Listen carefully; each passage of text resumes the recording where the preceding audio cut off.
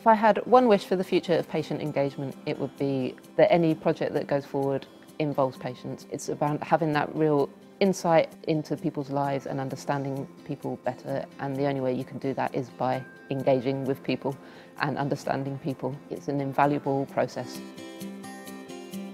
An organisation could set up all of the research projects in the world, but they wouldn't really make sense if they didn't have information, feedback, experience from people who really live with the condition or care for somebody who has that condition. So you really need that insight in order to carry out thorough research. We need to work with them across the journey of designing and delivering that research to make sure that the research that we're doing is important to them and is accessible and understandable to people. I just think that partnering together we can do better science.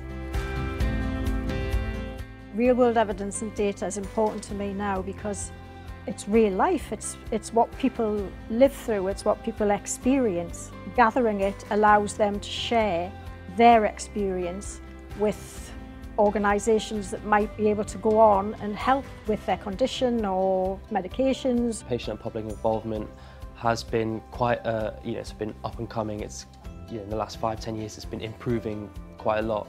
But then in terms of real world data and evidence, that's the next thing that needs to really push on, and it needs to be more exposed to the public so that they can get more involved.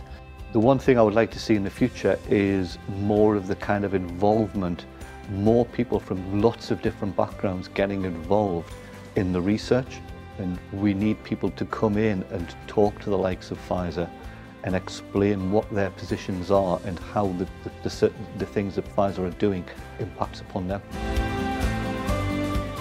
PPI is of utmost importance in every single aspect of research studies, and I think it needs a little bit of traction, and I think when that happens, it's going to really change the face of research going forwards. We need to reach out to find the skills of these other groups that are not normally included, because they've got often more to offer than the ones who you think.